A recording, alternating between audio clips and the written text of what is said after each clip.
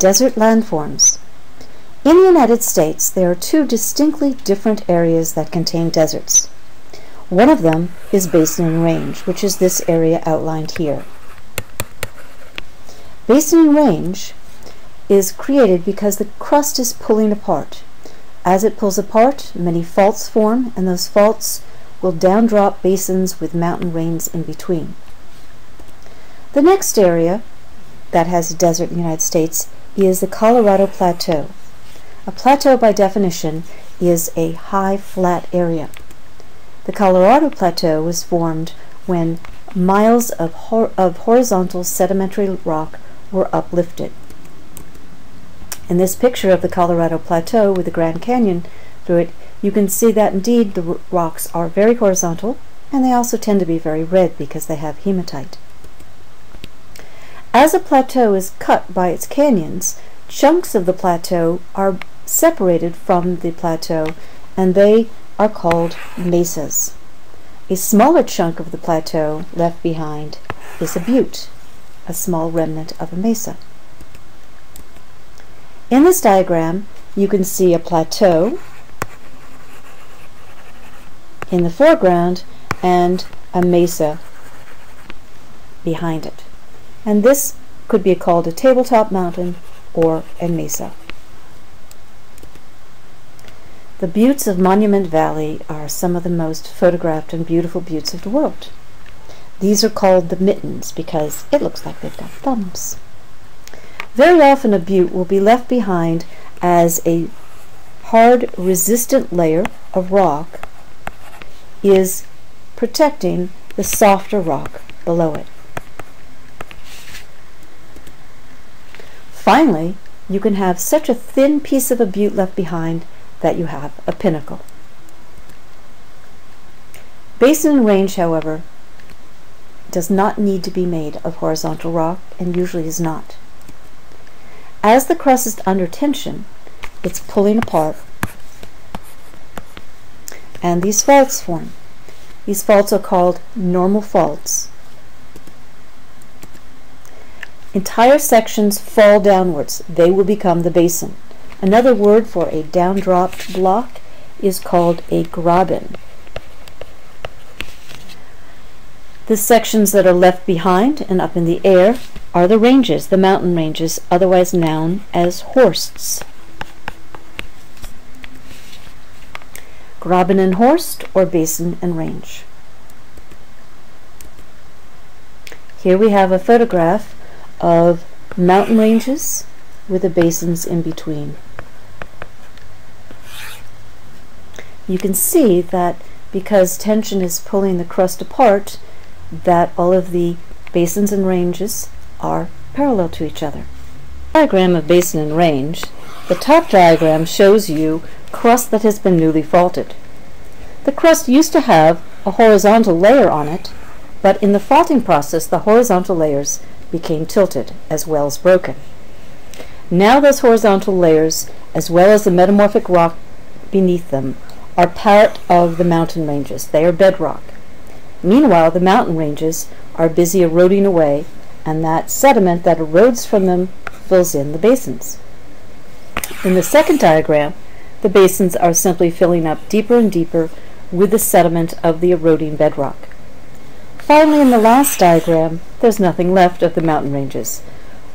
The only thing left might be a small remnant of bedrock surrounded by sediment. That's referred to as an inselberg. In this picture, you can see the bedrock surrounded by sediment and inselberg. Landform shapes in a desert tend to be distinctive. Would these rounded hills form in a desert or in a humid area? Well, the fact that they're rounded tells you there's probably a humid area because desert topography is very angular.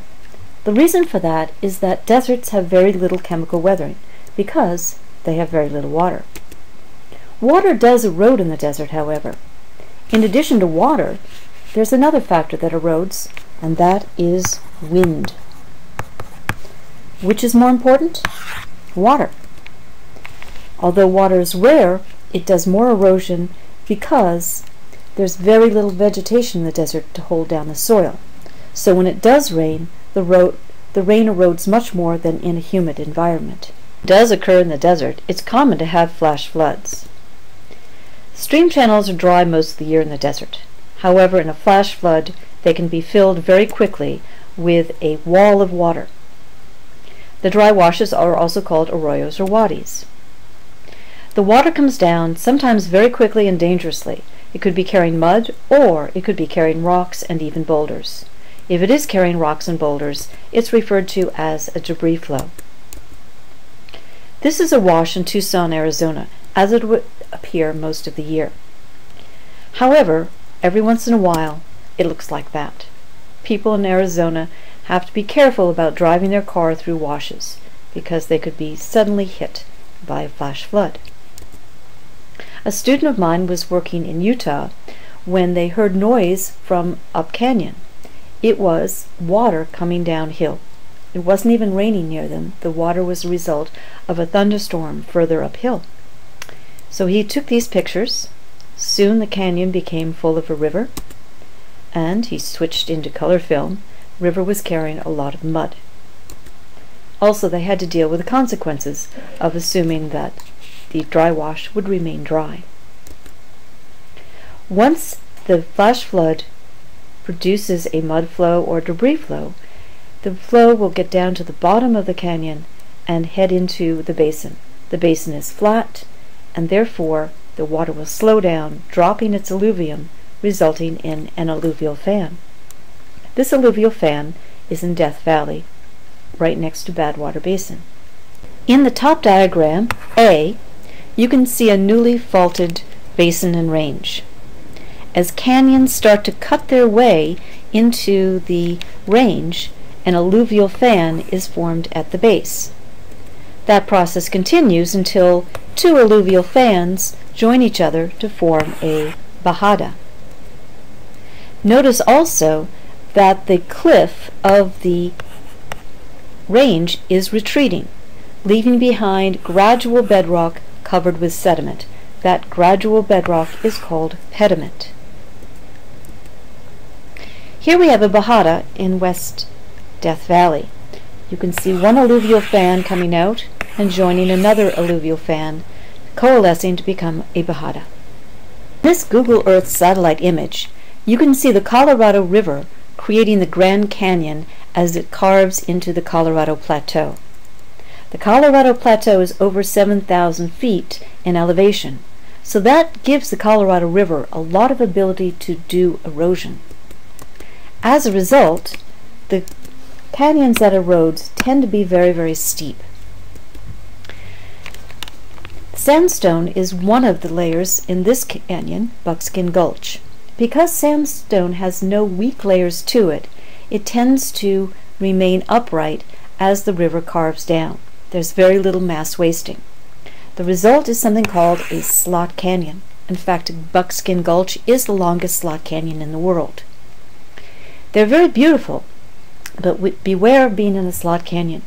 In fact, you're not allowed into Buckskin Gulch if the weather report is bad, because if there's a flash flood, there's nowhere for the water to go but up, and there's nowhere for you to go at all.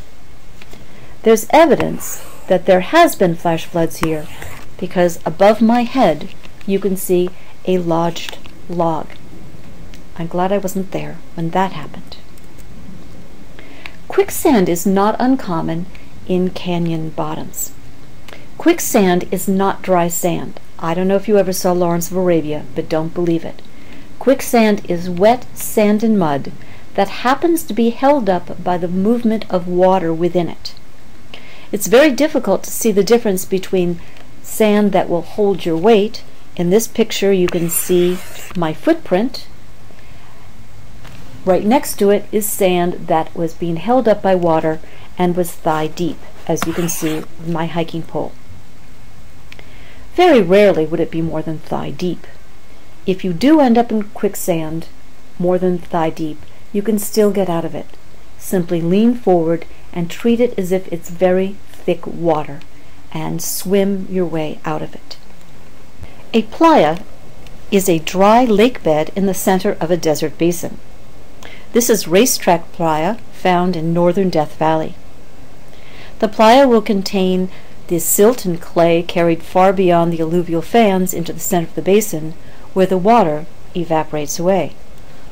Also, you might find evaporites, salt, and other evaporite minerals in the playa. Racetrack Playa is known for a unique phenomenon. There are a number of small stones that seem to move on their own, leaving tracks behind them in the mud. How did they form? Well, one hint is that it probably wasn't aliens. What was it? I think I'm going to let that remain a mystery. Every once in a while, a dry lake bed will become a lake bed. This is the center of Death Valley, which is usually a playa and is now a playa lake. Playas are one of the flattest surfaces on Earth, so when a playa lake fills up, it doesn't take much. This lake is 10 miles across, yet you could cross it and never be over your head. You might not even be more than thigh deep. It is so flat. Most of the time, however, it looks like this. This is Devil's Golf Course of Death Valley. Those white mounds are dirty salt that have accumulated over thousands of years. Another desert phenomenon is desert varnish.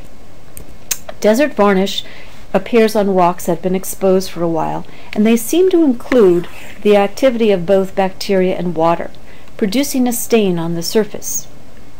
The rock ends up having a much darker surface where it's exposed to the air, and a much lighter surface may be underneath. The varnish can actually make the rock look shiny. The Native Americans took advantage of this fact and would carve off the overlayer, leaving behind a petroglyph of the lighter color underneath. This is a petroglyph of a bighorn sheep found in Little Petroglyph Canyon in China Lake, California. I have no idea what that is. This was probably a few hundred years old.